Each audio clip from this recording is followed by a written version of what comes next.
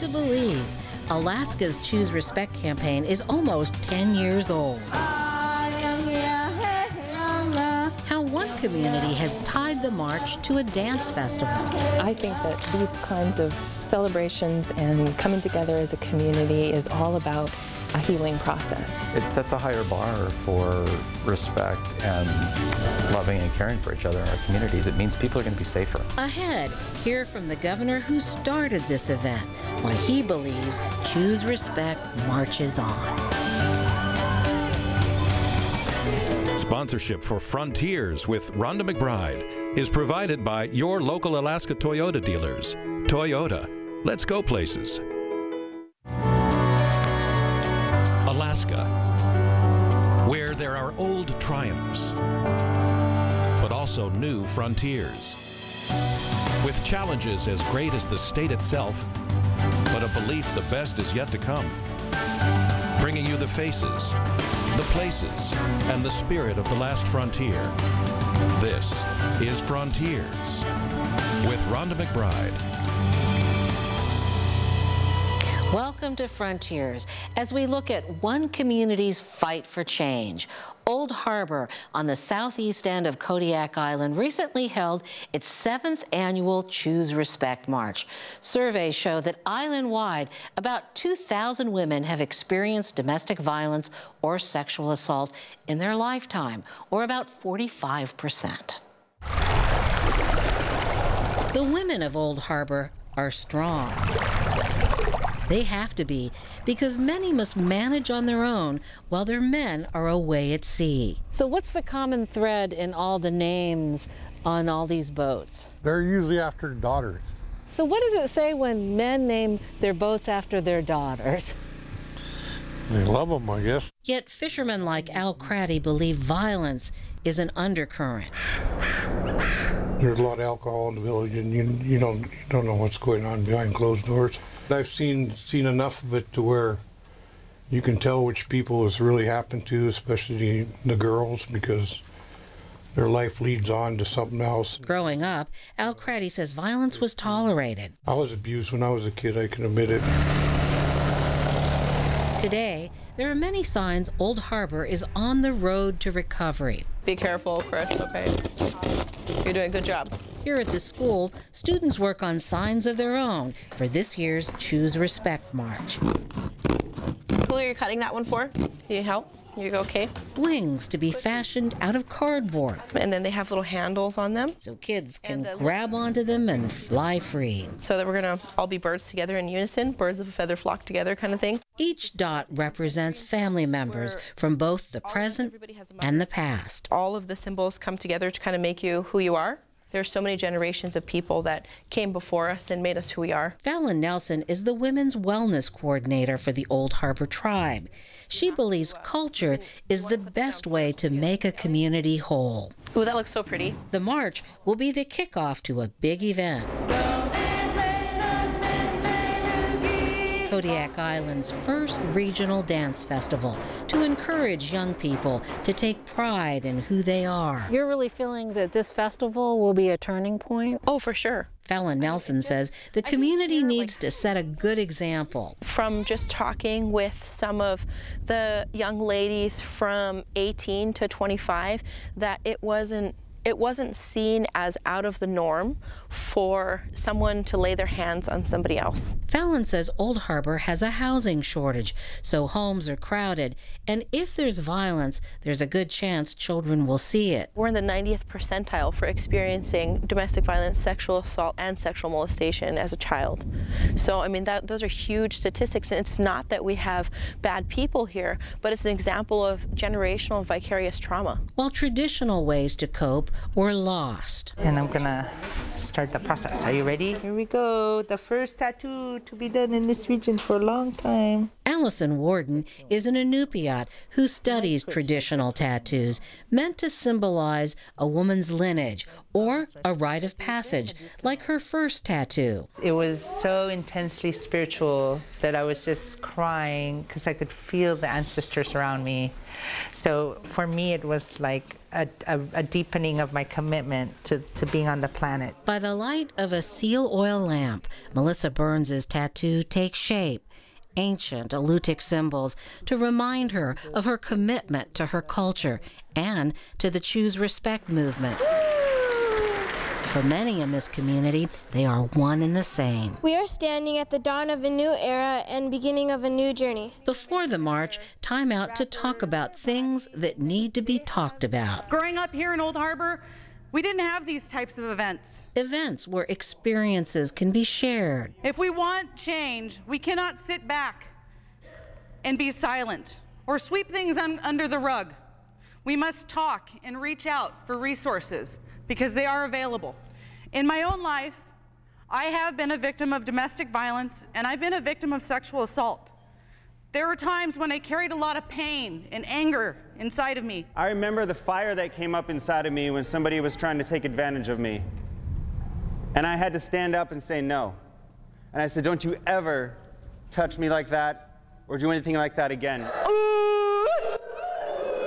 Allison Warden makes the sound of a seal bark to remind kids to watch out for warning signs. My partner decided to squeeze my face really hard and say something really intense to me. And it was a very scary moment because it kind of defined me and what I was like, is this what I'm choosing for myself?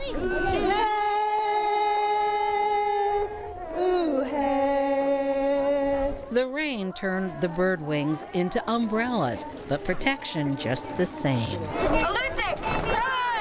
As the community marched forward, it also looked back to its roots. During the dance festival that followed, an old song was shared.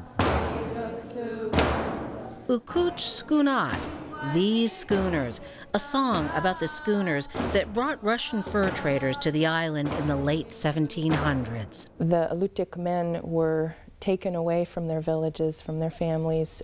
They were basically indentured slaves.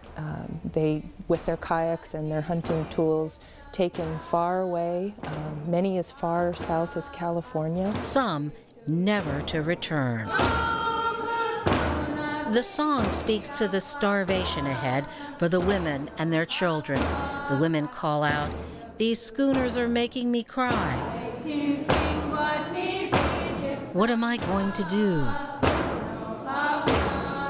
Many believe the fallout from this trauma continues today. We have health issues, we have relationship issues, we are prone to substance abuse. That wasn't how we were. We were very productive, healthy families, living off of the land. But Alicia Drebeck is hopeful. I watch the children that are growing up in this new cultural revitalization, and they don't remember a time where our schools didn't have celebrations like these. And because of that, they don't have their own personal trauma of feeling disconnected. They have a unified sense of identity. How's your tattoo coming? I love it. It's a way of honoring my ancestors, and it's a symbol of protection and strength for me. A symbol more women sought out at the dance festival. Whether you have faced sexual abuse, alcohol abuse, child abuse, any domestic violence, don't let those things define who you are.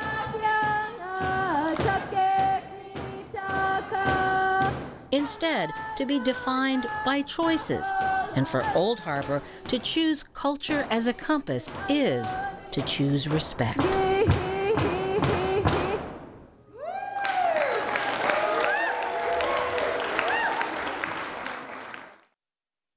Kids from all over our state took part in Governor Bill Walker's Choose Respect poster competition. Liliana Rivera, a 5th grader from Anchorage's Government Hill, took first place. Her poster incorporates this year's theme, Alaskans pulling together for each other. David Fisher, a 7th grader from Napuskiak on the Kuskokwim River, was one of the runner-ups, and Jorenz Nobliza, a Barrow 7th grader, was also recognized, as well as Ambrosia Wood, a 5th grader from Glen Allen. In all, there were more than 200 entries. Up next, we talk with the governor who started it all. I was excited to see Alaskans still standing for Alaskans in this. Although Sean Parnell no longer is in office, why his Choose Respect campaign marches on.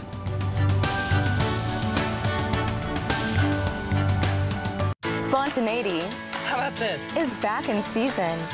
Time to get busy. Need to stop? Nope. Get doing. Time for a new Prius. The 2017 Prius, 54 mpg, and Toyota Safety Sense. Reckless abandon without the reckless. Get yours today with these limited time savings. All right, where to next? The Toyota Spring event is going on now. For details, see your Alaska Toyota dealer. Toyota, let's go places. If your frozen puppy poops are starting to thaw, 337 poops, the number to call. Call Alaska Pet and Yard Services today to find out about a free spring cleanup. 337 poop is the number to call. We just wrapped up an incredible season for Alaskan skiers. We've had amazing snow, great racing, and other events that's really put the focus on the great talent blooming here in Alaska. And you know what? Next year's going to be even better as we get ready to host the U.S. Nationals and Olympic Trials here at Kincaid Park. The Nordic Ski Association has so much going on, but even with the incredible generosity and energy of the Nordic ski community of Alaska, these events don't happen on their own. The fact is, we wouldn't be able to get this done at a world-class level without a world-class sponsor like ConocoPhillips.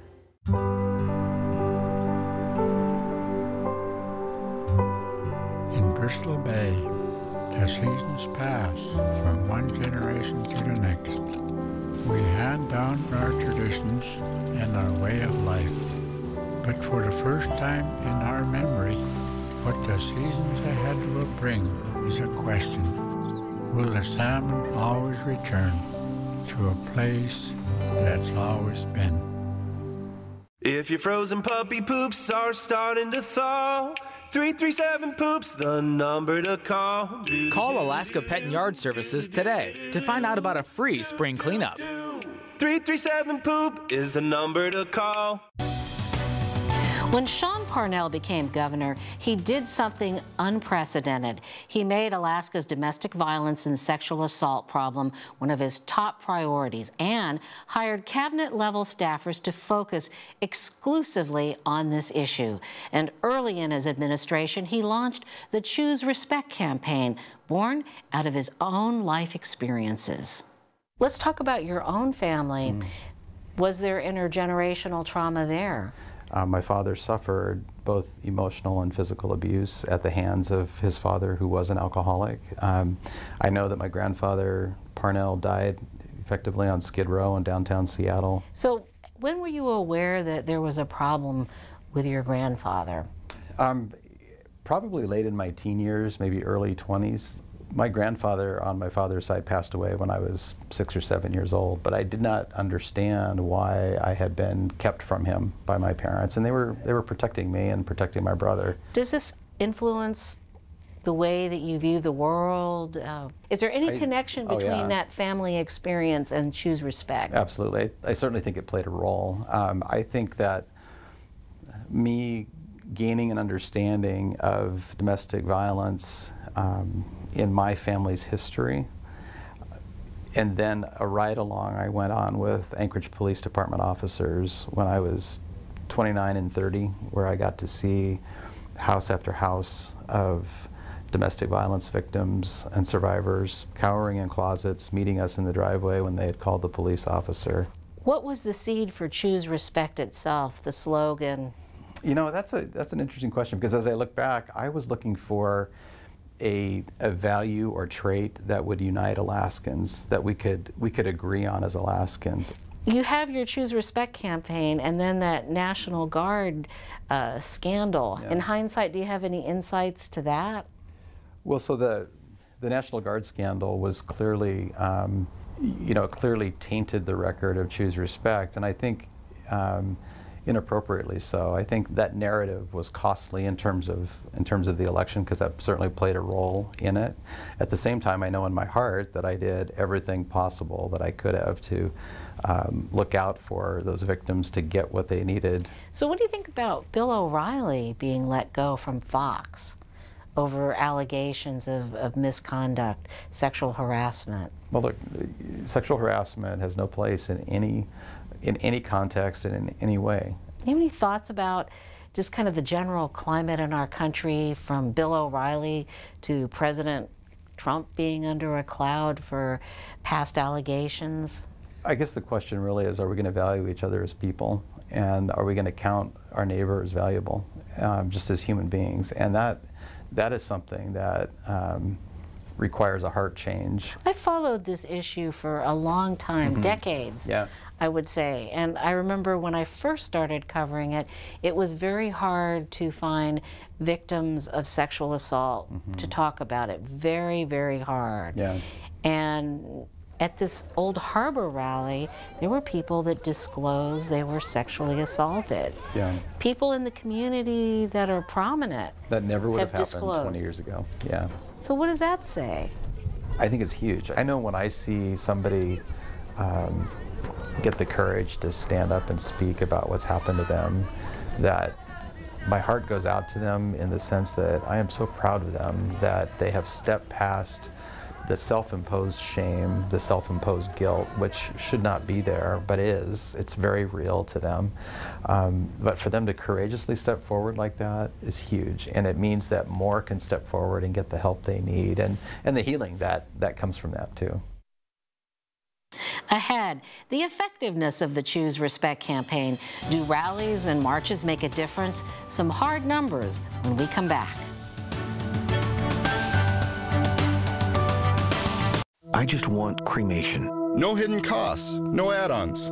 Cremation is much more affordable. Dignified, ecological.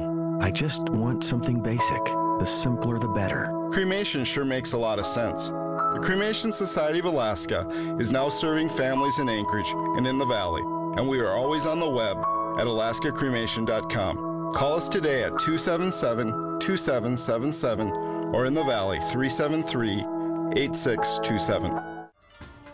Hungry? Dami, Japanese restaurant. Wow. Special. Look at those rolls. Sashimi. Dami. My knee problem started years ago, so when I talked to Dr. Vermillion about SwiftPath, it was something that possibly could lead to a much quicker recovery. And it was so much better than I even anticipated. I was back on my feet the day of the surgery. Within weeks, I was so much better off than I had been before. Contact Dr. Vermillion and the experts at Orca to learn more about this SwiftPath technique and its excellent success rate. Call 644-6055 or visit orcaak.com. Hungry? Dami, Japanese restaurant. Wow. Sashimi. Dami.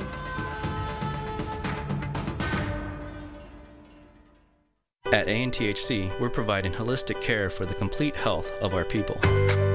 Our ongoing investment in cutting-edge technology means that a patient can be seen, diagnosed, and treated faster. It means communities can track and respond to changes in their environment. It means our energy is more affordable, our water is cleaner, and our people are healthier. We're working in partnership towards our vision that Alaska Native people are the healthiest people in the world. Alaska's numbers on domestic violence and sexual assault are some of the highest in the nation. A University of Alaska Justice Center study shows that 40 out of every 100 adult women have experienced intimate partner violence in their lifetime, while 33 have been sexually assaulted. About 50 of those women have experienced one or both forms of violence. Well, those numbers have improved since the Choose Respect campaign began. Is there a connection? Joining us to talk about that, Andre Rose with the University of Alaska Justice Center, and Doug Modig, a traditional healer and also a Native sobriety leader. Now let's go to some of these numbers and talk about them so people can get an overview of the issue. You know, this victimization survey was done between the space of 10 years. Didn't really change all that much, really, 10 years. It's, we've made some small and meaningful changes, though. The numbers are definitely headed in the right direction. If we look at the past year prevalence estimates, they've dropped by about 30%. But you're absolutely right. We still have a very, very long way to go. The numbers are still completely unacceptable. But we are headed in the right direction. That's the good news that we have. So is there any research that shows whether or not campaigns like Choose Respect make a difference?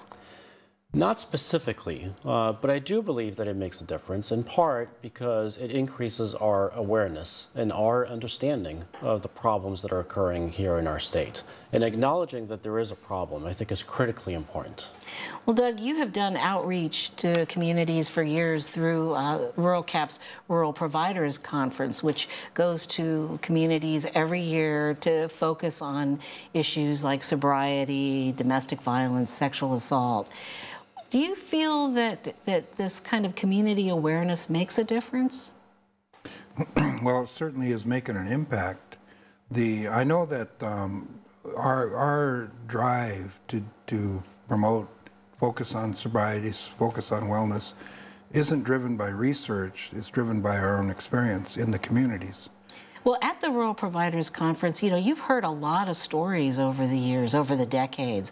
What do you distill from what you've heard at these conferences, like the one that's been held in Nome for the last 2 years? Well, that the issues that we're experiencing have been going on a long time. And part of it, I think, comes from our initial socialization with the Russians and ultimately with the Europeans, that we get the dregs of society coming over to exploit the land for the resources, and then ultimately they, and having completed their task, they leave. And many times those folks are, you know, they just don't behave very well. Well, we see the same sort of process continuing now, that most of the people that are victimized in Alaska happen to be Alaska Native women, and they're not, you know, the finest of society. They're people that have been socialized to behave badly. Of course, that's a thought. There's no specific resource to do that, although when we look at studies like the epigenetic studies, the ACEs study, we see that there's a direct relationship, if not a causal relationship, between the high numbers of statistics related to negative social indicators and what we experience in this society. Right, and maybe we should explain to the audience, epigenetics is some research going that trauma is passed on, some actual physical evidence, and ACEs is a program that looks at the things that will make a child strong, and if those things are missing, they'll have problems. So I guess the question is, why are our rates so high? Does the research tell us that? It tells us it's bad. Unfortunately, it does not quite yet. What we do know is, unfortunately, violence impacts everyone throughout Alaska. We've done annual surveys since 2010. We have now talked to more than 10,000 women about their experiences with sexual violence and intimate partner violence, and we have found unacceptably high rates throughout Alaska. In all regions of Alaska, we have seen unacceptable rates. Now, your survey has focused on women. What about men? We know that there are a lot of male victims of violence and sexual assault. Absolutely. Our survey has not focused on men, but using national surveys, when we look at violence against American Indian and Alaska Native people, we find that the rates of violence against men are the same as the rates of violence against women. Both of them are unacceptably high. The types of violence are a little bit different. Women are more likely to experience sexual violence, they're more likely to experience stalking, but overall the rates are about the same for both men and women. So what about the Choose Respect campaign? Do you think that things like this do make a difference? Yeah, when society says we need to be more respectful, I think it translates into better behavior, people behaving better. At the same time, we get a mixed message in this country about how we're, about the whole notion of respect. And so it really is up to us, you know, at the individual level to make our preferences known, because societally we tolerate quite a lot of bad behavior. Andre? And I think it was very important for Governor Parnell to make it a key priority and to set a standard in the state of Alaska that we would choose respect in our relationships and in our homes and in our businesses. That was very, very important. It set the tone for a new path for the state of Alaska. And 5-6 years later, we've seen some pretty significant drops. The question now, I think, is going to be whether we can continue on that path and whether we can continue to address these problems in our communities. Well, that was one thing that Sean Parnell talked with us about as well, not in the interview, but that he worries about, you know, how things will take shape with our tight funding, fiscal crisis, and that he said that the campaign was more than a campaign, that there were pillars to it, more law enforcement, more social services, or at least coordinating them better. Well, certainly with the budget crisis that we have today, I think all of us are very concerned about our ability to sustain our efforts to both prevent and to respond to domestic violence and to sexual violence in our state. That's a real concern. Doug, do you have concerns about the resources that are there to help people? Well, you know, I think about it in a different way, perhaps. I don't believe that we can legislate good behavior. I think that it has to be a real change in heart. I don't know that our politicians, you know, can change the behavior of a society. I mean, they like to think that they can, but I haven't seen any evidence of that.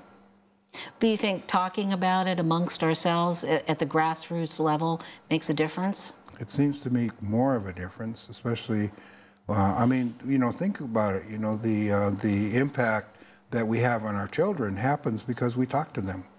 And not because somebody at a higher level talks to them, but because we do, as parents, as uncles and aunties, because we do, as people. Well, the Rural Providers Conference is one place where people get together and talk about a lot of big issues. Now, if people want to get involved with that, it's in Tanacross this year. Mm-hmm. How do you get plugged into that? Well, you simply show up, and you talk to my wife that works over at RoCap. Amy Modig. Amy Modig. You can talk to me, and you know, certainly and that information will be provided. All right. Well, I want to thank you both for joining us. Too brief of a discussion, but good to have it. Andre Rose and Doug Modig. And for now, we leave you with the Kodiak Alutiiq Dancers Schooner Song, remembered and taught by Mary Jane Peterson and Jenny Zeter of Akiak. We'll see you next week.